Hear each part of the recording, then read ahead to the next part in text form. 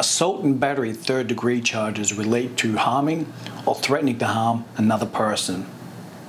That's right, in South Carolina, it's still a crime even if you didn't physically touch anyone but threatened to harm them.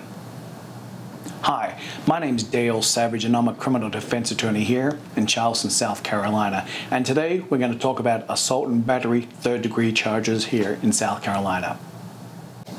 To establish assault and battery in the third degree, the state has to show that you unlawfully caused an injury to another person or that you threatened to cause injury to another person and had the present ability to do so. It's a misdemeanor offense and you can face up to 30 days in jail and a fine of up to $500. To understand these charges, it's important that you understand the difference between an assault and a battery. A battery is the unlawful touching of another person causing injury.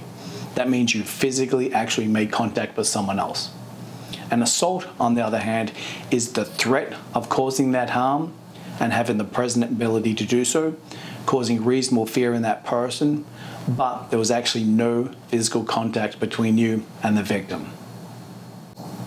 There are two common defenses of these types of cases. One is self-defense and the other one is mutual combat.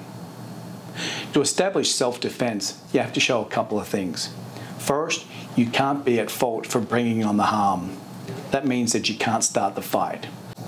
Secondly, your response must be reasonable to the danger faced.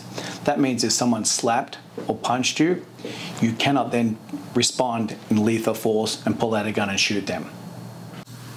Mutual combat means that both parties agree to engage in the fight.